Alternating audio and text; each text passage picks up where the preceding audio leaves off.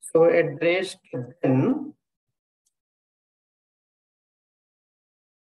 caret symbol is for starting part and give the same step. $$ is for end part. Okay. Then write the method public. So void the method name. So parenthesis, this is the one. But here you have to give underscores. Okay, give underscores. Response body array fields. Okay, like this. So now you need to get a resp, right? All the first array. Okay, it's the first array object fields. Second, whatever the array objects you want. Right? But understand this structure, you understand first. So you go to get all users, right? Get a list of users. See, understand. So this is the object name is not there. So directly data object, data array, okay? Data array. So data array first object. So you want data of 0, right? We'll write, generally we'll write.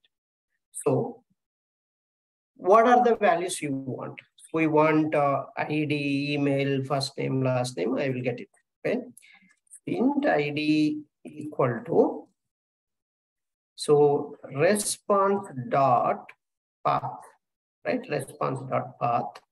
You give the path. So what is the path? So you tell the path. Data of 0 dot ID. Is it clear? This is how you need to validate. Then string email equal to same. Which array you want, which array value you want, that array value you use. Dot email.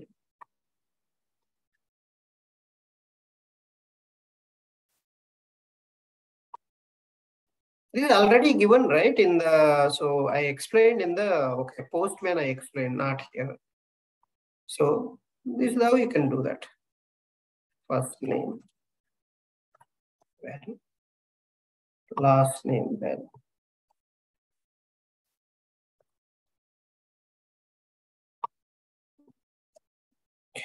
So this is the first underscore name. Underscore name. How it is here. Same parameter name you have to make sure that is properly followed. Otherwise, it won't understand. So whatever it is there in the response body, that parameter name you have to give. So now print all the values.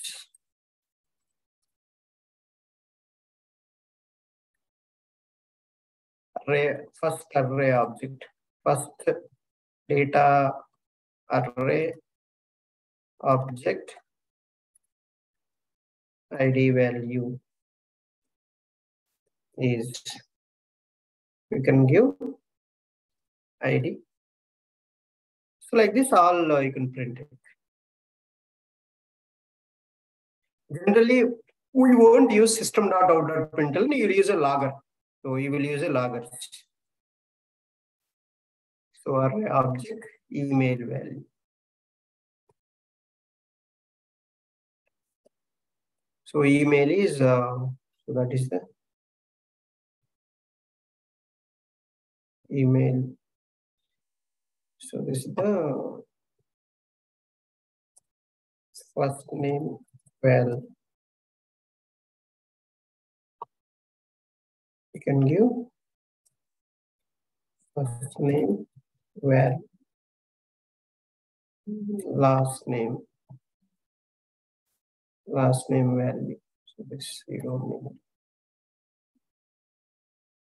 I'm giving this.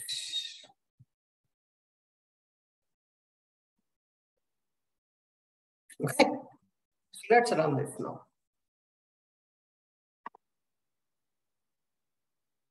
So this is one you are expecting, right?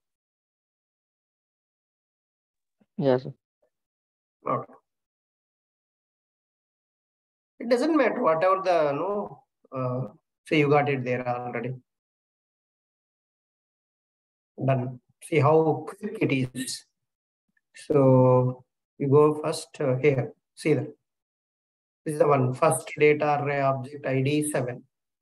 So this one, last one, right? So this is how you will get the values. So I'll just stop this recording.